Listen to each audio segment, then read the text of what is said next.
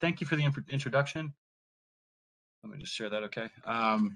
Yeah, also, my Korean is terrible, so thank you for allowing me to speak in English with you today. I'll try and speak slowly so you can all understand me. So thank you for the introduction.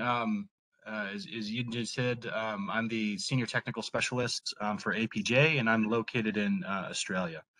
And today I'll be talking about not only our GeoMix platform, but our SMI platform as well. If I can get the slide to advance, there we go. So just a brief overview of who NanoString is, if you're not familiar with us. We're based out of Seattle, Washington. In the United States, we've got about 800 employees. And the first platform that we launched in 2008 was our Encounter system. Some of you may be familiar with this platform. It's a bulk expression profiling system. So we're able to look at roughly 900 genes from a single experiment. We work in FFPE, and we do direct molecule counting. So no enzymology, no type of amplification of signal, and we're quantitating each of those individual molecules using an imaging-based platform. And so the Encounter system is really the foundational technology that we used to build our two spatial platforms. All right. Now, as some of you are probably familiar with, in 2020, Nature in Method of the Year called Spatial Transcriptomics the Method of the Year, and we've been very successful in this space. And a lot of Korean customers are using our GeoMix DSP technology. A lot of interesting studies coming out of Korea, and of course, we like to see that continue with our CosMx SMI. So the GeoMix system, I'm going to talk about that today. I'll give you an overview of the technology, how these two platforms are complementary. Obviously, it's kind of difficult to choose a platform right now because there's a lot of options. But basically, at NanoString, what we've been able to do, and with our experience with the GeoMix system and with the CosMx and the Encounter system, is we understand how to build these systems, we understand how to support them, and we understand how to get really good data into our customer hands. So the spatial biology market as we see it is starting to shift into two very distinct bins, right? So customers want two things, and you'll hear these two phrases quite often. So there's a desire for plex and also a desire for resolution. So currently in the market, there is not a single technology that can answer all of the plex and resolution needs that researchers require at the current moment. But at NanoString, we have the GeoMix and CosMx platforms, which are complementary, that can answer these issues. So on the plex side of things, if you need unbiased discovery, if you need whole transcriptome type of approach, you need to use the GeoMix instrument. But if we're using whole transcriptome, we cannot get down to a single cell subcellular type of resolution. Right? The trade-off to get down to single cell subcellular resolution is a limit in plex. And that's true for all in situ imaging platforms. And the reason that is because we use an image-based capturing quantitation, and there's issues with spectral overlap and optical crowding when we're using an imaging-based approach. So that's the sacrifice.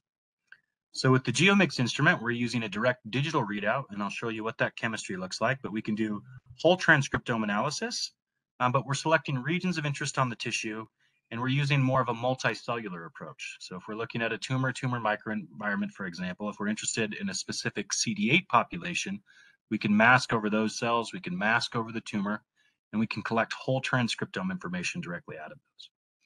Whereas if we use the CosMx technology, we are limited to 1000 plex, which is best in class at the moment. And we can answer questions like cell typing. We can look at cell mapping type of approaches on a single cell and subcellular type of resolution. So the main differences between the two platforms, which I'll try and identify here. So on the left-hand side is your GeoMix instrument. As I mentioned before, this can do whole transcriptome. And also in terms of throughput. So you can process anywhere from 4 to 12 slides per day, depending on the efficiency of your workflow and whether or not you automate it and have a LicaBond RX instrument sitting upstream. So this is your workhorse instrument, and it's really applicable to a lot of translational work that's being done. So you can use TMA format and get through a lot of samples in a given week. And you're looking at the differential expression between sample types using the GeoMix instrument. Whereas with the CosMx, obviously the resolution is better down to single cell subcellular You can scan the entire tissue section, not looking at a region of interest. You have high multiplexing capabilities, at least for the in situ platform, that's 1,000 plex. Both platforms are multi-omic as well, so we can quantitate RNA and protein on both platforms. And for the cosmics, we're looking at the differential expression between cells and neighboring cells. So what's unique about the GeoMx instrument is the ability to do feature-driven profiling. So selecting regions of interest on the tissue. We can do that in a really highly specific and sensitive manner. So in this example here, we have a sagittal section of a mouse brain that's stained with a nucleic acid stain and alpha-synuclein, which is important in the hippocampus and important for learning and memory. And what you can see here is using the GeoMx instrument on the left side, we can actually outline individual strata layers and functional units within the tissue. And the ability to do that is very important because we know that function is related to structure within a tissue. And with the GeoMx, we can look at whole transcriptome kind of analyses, pathway analysis, and understanding the functional changes and differences that are occurring within the tissue.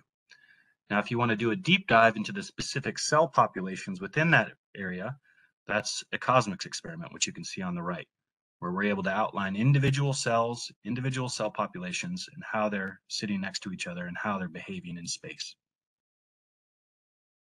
So really the take-home message for the GeoMx instrument is that it gets you rapid results very quickly. It accelerates your discovery by combining the speed of whole transcriptome atlas or whole transcriptome analysis and whole slide imaging together for a digital type of output. All right, so I'm going to focus on the GeoMx now. So the types of samples that you can run on the system, it's extremely robust.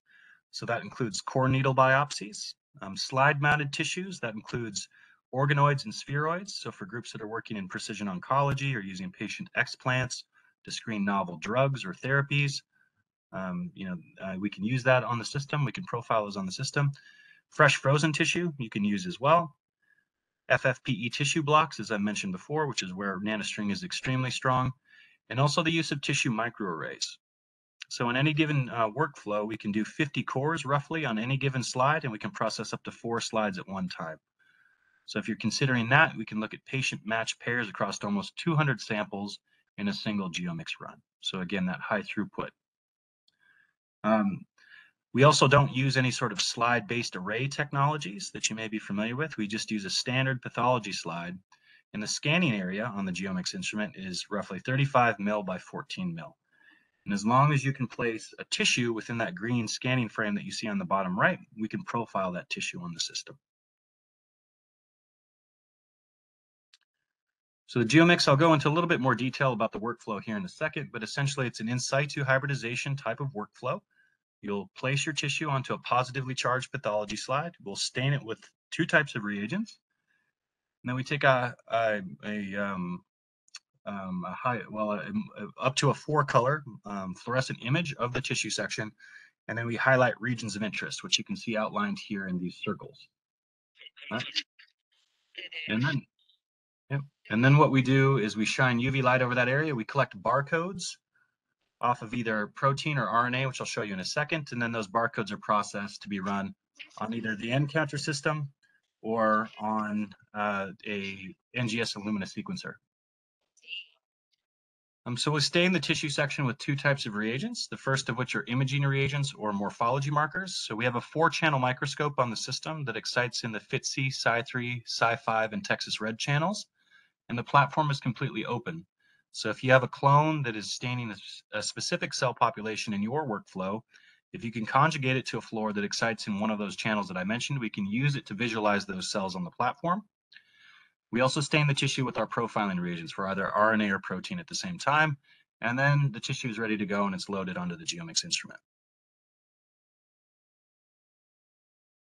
So in terms of quantitation of either protein or RNA, on the protein side, we use a series of mouse or rabbit monoclonal labeled antibodies. And on the RNA side, we use a series of in situ hybridization probes. And we're directly probing for those mRNA species directly in the tissue. So we're not releasing them onto a gridded array, it's probed directly in the tissue. So a high degree of sensitivity and specificity with our probe architecture. How we quantitate either protein or RNA is by the collection of known DSP barcodes. that are covalently bound to the in situ hybridization probe or the target antibody via a UV photocleavable linker. So here's an overview of that workflow. Again, you will stain your tissue section with morphology markers up to 4 colors to visualize the tissue architecture and structure, and then with content for protein or RNA.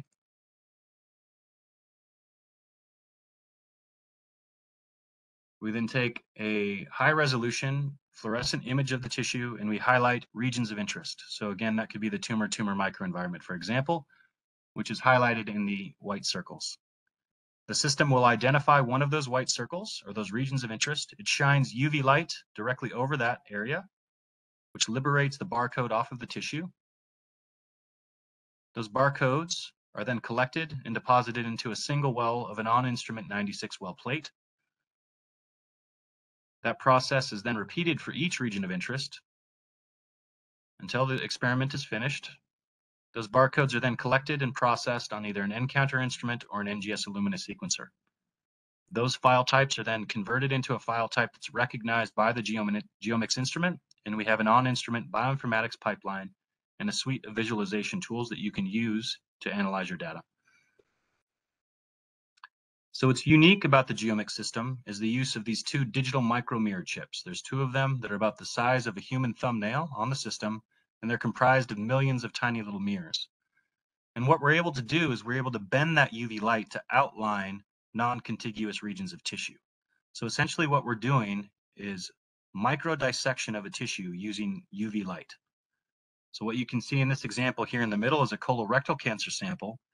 All of the tumor cells are stained with pancytokeratin, which you can see in yellow. And we have a CD45 stain in pink. And what the system will then do using those micromirrors is create a mask over the tumor, which all those pancytokeratin labeled tumor cells. We can then flip that mask over to highlight the tumor microenvironment. We shine UV light over that area. We can collect whole transcriptome information. So why that's important is if we were taking a gridded approach and looking at just a whole ROI, so a mixture of different cell populations at once, you would get the profile that you can see on the top right. So it's a mixed signal. Of course, this is important information that you can get, but using the segmentation strategy, so being able to bifurcate between an immune-rich stroma and a tumor, we get specific transcriptional programs that give us a deeper understanding of the biology at play. So the GeoMx insert is extremely sensitive, and it's the highest sensitivity that you'll see on the market. In this example here, we have a sagittal section of a mouse brain that's stained with fluorescently labeled antibodies or morphology markers for a series of different markers. And what we have in the middle panel here is we're masking over specific cell populations, some excitatory neurons, some microglia, inhibitory neurons, etc. And the capture efficiency of this particular target is looking at over 17,000 genes completely captured out of that 18,000 gene panel. And we're looking at roughly over 7,500 genes in each segment that we analyze from. So that's a tremendous amount of sensitivity and a tremendous amount of information that you're capturing from each of those regions that we're profiling from. So the region of interest selection is quite robust on the system as well. So the first port of call is a geometric region of interest. So we can go down as small as 50 micron up to 660 micron in diameter. We can do rectangles from 660 micron to 785 micron. And then we can draw freehand polygons over the tissue as well to outline unique areas or structures within the tissue. Within that geometric ROI, we can apply a segmentation strategy. So that's outlining the tumor microenvironment, for example. We can also do cell type specific masking. So the tissue does not need to be contiguous or lumped together in order for us to profile it. If you have a cell population of interest, say a CD3 population, which we have here of T cells that are spread across the tissue section, we can mask across those as well, and we can pull that whole transcriptome information or up to 147 proteins. We can also apply a contour strategy. So here we have some tracks that are laid across the tissue boundary. Within each of these tracks, again, we can collect whole transcriptome information. So this is very important across a tissue boundary where we can look at different cell signaling events and changes as we go from diseased tissue into normal adjacent tissue, or where we see different cell types that are coming into contact with one another and how their behavior changes. And finally, you can take a gridded approach where we just place a grid over the tissue itself.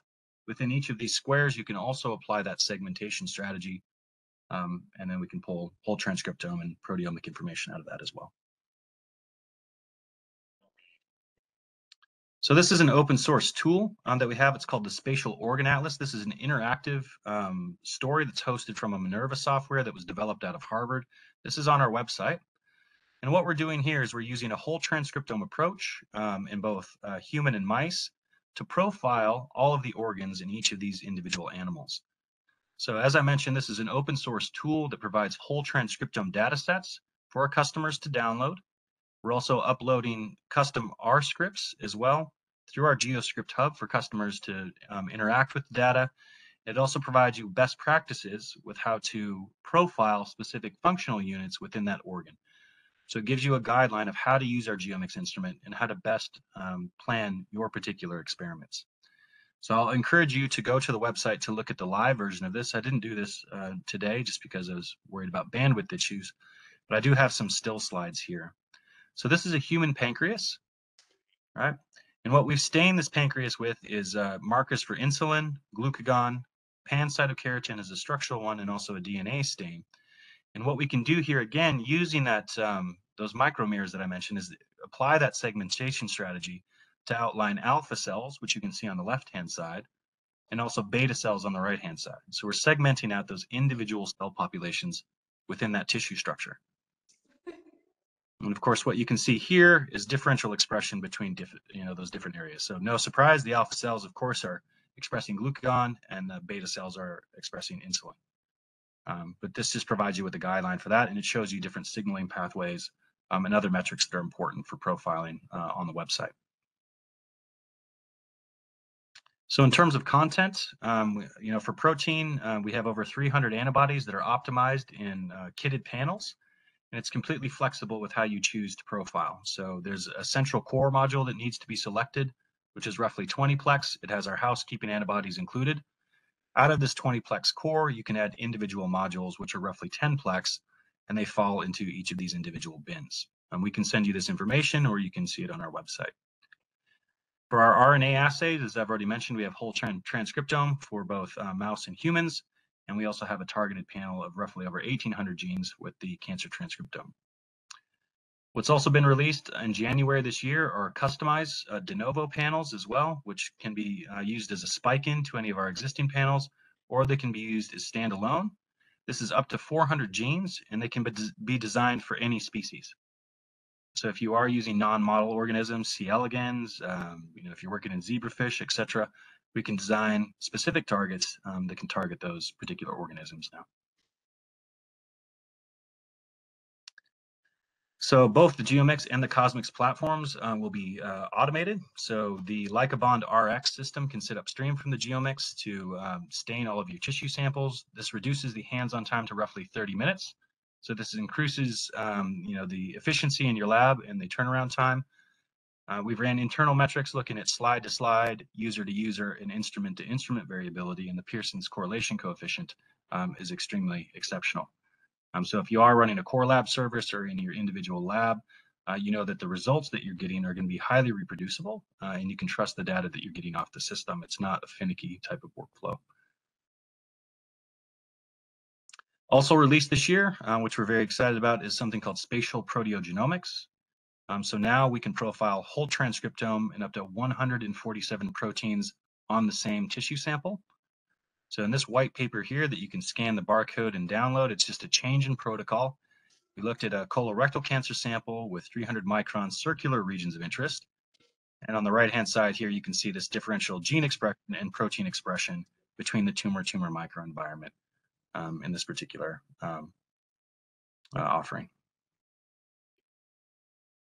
All right, now I'm going to shift gears and I'm going to talk about our new platform, which is launching in Q4 of this year. This is the CosMx Spatial Molecular Imager. So this is our single-cell subcellular platform. And in this example here, you can see, this is pretty exciting. So this is an example of a 5-micron thick melanoma FFPE sample. This is a 1,000-plex RNA panel, over 10 terabytes of data, so it is quite chunky. But we're looking at 500,000 cells and over 1 billion transcripts in a single experiment.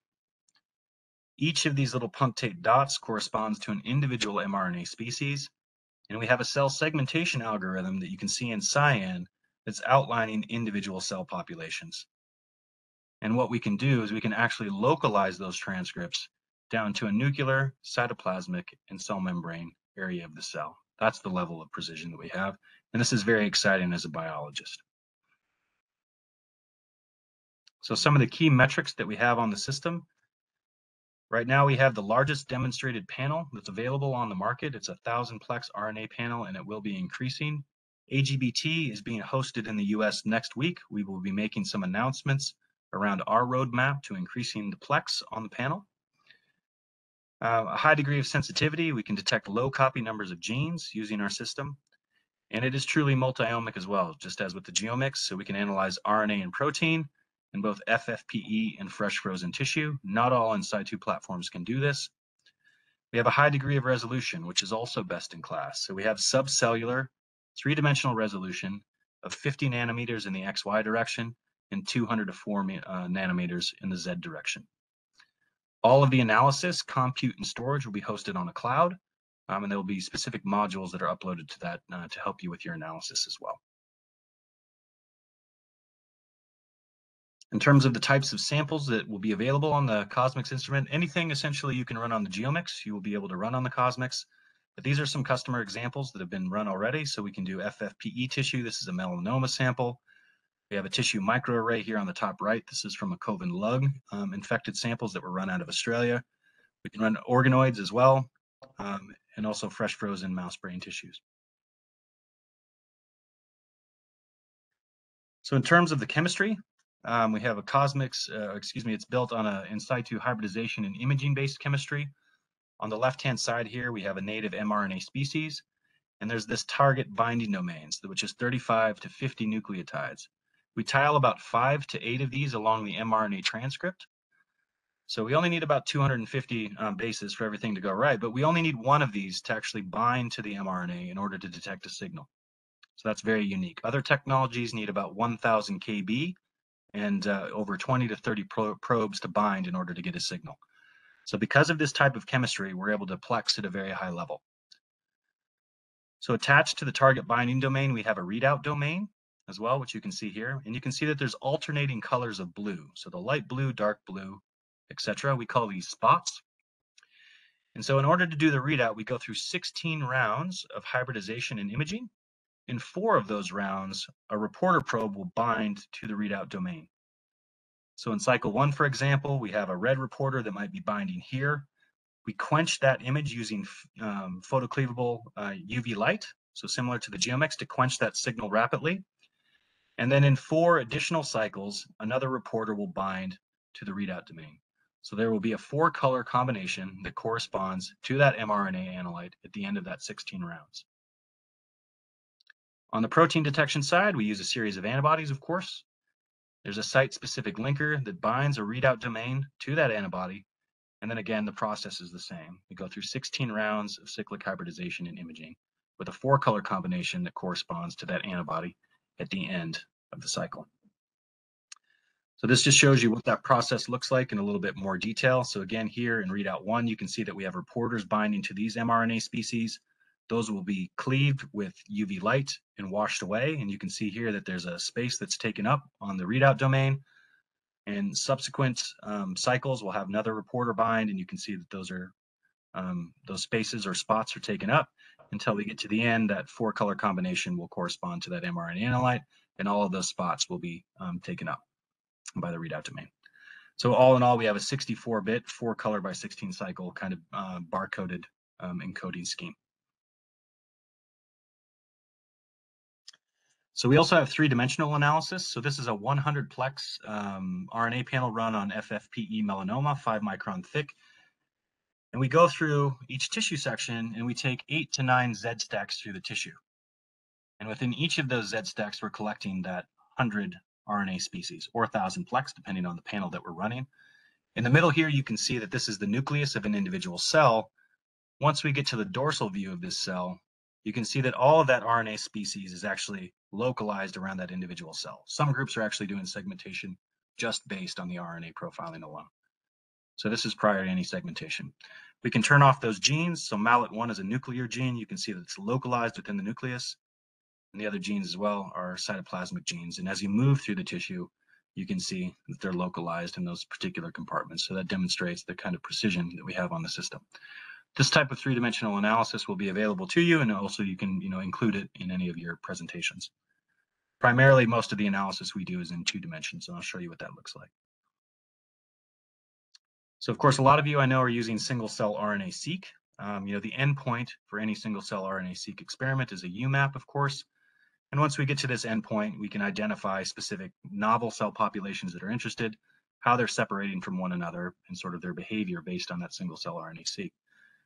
But what the CosMx instrument can do now is it takes that UMAP, but it also adds a Z component. So we're able to look at where those cells are actually distributed throughout the tissue, how they're sitting in space, what cells they're sitting next to, and you can start to answer different second-order questions that can supplement that single-cell RNA-seq data that you have.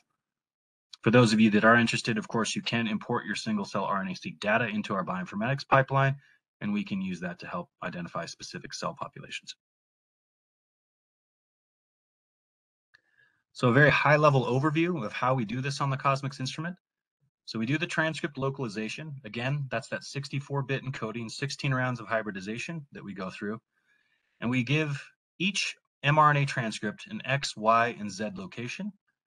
And we also place it into a nuclear, cytoplasmic, or cell membrane compartment. And we do that after we do the transcript localization. We stain the tissue with morphology markers. And we use the same 5 morphology markers for each tissue. We find that the specific combination of markers that we use, which are 2 membrane markers, a B2M, a CD298, which is an MHC class 1 marker, and also a sodium transporter, are pretty much ubiquitous across cells. We use a DAPI nuclear stain, a CD3, a CD45, and a pancytokeratin stain. And then using the transcript localization and those morphology markers to outline the tissue architecture, we use an open source tool, which is based off of CellPros, which is an AI-assisted algorithm to create individual masks around each of these individual cell populations. We then take each of those 8 to 9 Z stacks, we compress it into 2 dimensions, and then we do our analysis. And these are some of the analyses that we do. So this is a non-small cell lung carcinoma sample, 1,000-plex RNA species. Each of these individual dots that you can see here correspond to an individual cell population, which you can see outlined here in the legend. On the left-hand side, in sort of the beige color, this is the tumor, and this is an immune-rich stroma, and you can see that these cells are starting to infiltrate into the tumor. So this is one of the first-order questions that you can ask. What cells do I have in my tissue section? Where are they arranged in space? So cell types, cell maps. We can also look at specific structures in the tissue. So using a type of neighborhood analysis, we can cluster specific cells together. So in this example here, we're looking at a tertiary lymphoid structure. We can look at the invasive boundary, how specific structures are clustering together in the tissue. So in addition to the UMAP that we find to look at the cell types and cell maps, when we do create these micro niches in the tissue, we can actually move those over into a UMAP so you can see, are they clustering together? And then you see the distribution of those across the tissue as well. If we do a deep dive into differential expression of specific markers of interest, again, this is that non-small cell lung carcinoma data set. We're looking at the immune stroma here on the right, looking specifically at a macrophage population. You can see the expression of SPP1 or osteopoietin in this particular example. And you can see on the more proximal end of this area that the macrophages are expressing osteopoietin here. If we look at a second marker of HLA distribution in these macrophages, we can see that there's a lot of expression of HLA towards the more dorsal area of this particular area of the tissue. And if we overlay that with the morphology markers, you can see a clear separation of osteopoietin and HLA expression in these macrophages within the tissue. Now, I'm not a cancer biologist. I'll leave it to the cancer biologist to understand what the meaning of that is, but you can see the types of information that you can glean from this data. We also have receptor ligand interactions. So over 100 different pairs are available within our data set. We use a specific algorithm to calculate these. If you look at the example here on the left, on the x-axis, we have individual patients here on the x-axis, and we have our receptor ligand pairs on the y-axis, and you can clearly see distinct patterns of ligand receptor pairings between different patients. Right. So if we can, look at different annotations of those patients, responses to therapy, etc., we can start to understand, potentially what's going on there with those folks. In terms of content that's available on the system, we have predefined panels, which I've already alluded to. At launch in Q4, we will have our 1,000-plex human universal cell characterization panel for RNA. We will have a 100-plex RNA panel for human IO, a 1,000-plex mouse neuroscience panel, a 100-plex human IO protein panel, and a mouse neuroscience 100-plex protein panel as well. In Q4, early Q3, you'll be able to customize specific genes as a spike-in or standalone. So you can add 7 to 50 to the 1,000-plex panel or 7 to 10 to the 100-plex panel. And then later on in 2023, you can do a full de novo custom panel up to 1,000-plex, selecting your genes of interest, should you choose to. In terms of we have a publication that's in bioRxiv. This should be published in a high impact journal within the next couple of weeks, I hope. So this provides you with an introduction to our CosMx chemistry. It shows you system performance metrics and also demonstrated applications. So you can read about this in your own time. And then we also have a publicly available data set. So this is a non-small cell lung carcinoma data set looking at almost 1,000 transcripts in formalin fixed paraffin embedded tissue, mapping over 800,000 cells and 260 million transcripts. We will have a second 1,000-plex mouse neuroscience panel that we'll be launching in the next 2 days that will also be available on the website. So for any of you groups who are interested in bioinformatics and getting your hands on SMI data, prior to getting your own data, of course, you can download these data sets and you can play around with them. Some interesting metrics about this data set. We looked at 5 different patients across 8 different sections, looking at over 800,000 cells. 96% of those passed QC metrics. So if we compare that to a single-cell RNA-seq experiment where you only get 65% capture efficiency, you can see that the level of detection that we have using this type of technology in space is highly sensitive. Of course, we can't go up to whole transcriptome yet, but you can identify a lot of different cells. Median transcripts per cell for this particular experiment were 265. I have seen them go up to almost 900.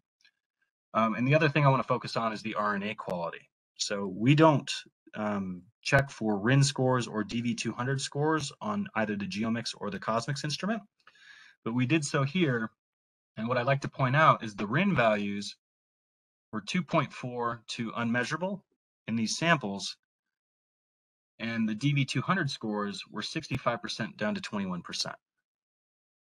And then over 94% of those cells still passed QC. So even in highly degraded tissues, we were still able to profile extremely effectively. So if you were to run this on another type of technology, you would be unsuccessful. This is an example of the 108-plex protein panel that we launched at AACR roughly 5 weeks ago. This is an FFPE melanoma sample again. In the yellow inlay here on the right-hand side, you can see each of these individual bins corresponds to individual proteins, and you can see the variation in expression across the tissue. This is a little vignette into the 1,000-plex mouse neuroscience panel. This is on fresh frozen tissue. We used an NB-clust analysis system or algorithm, to identify cell populations.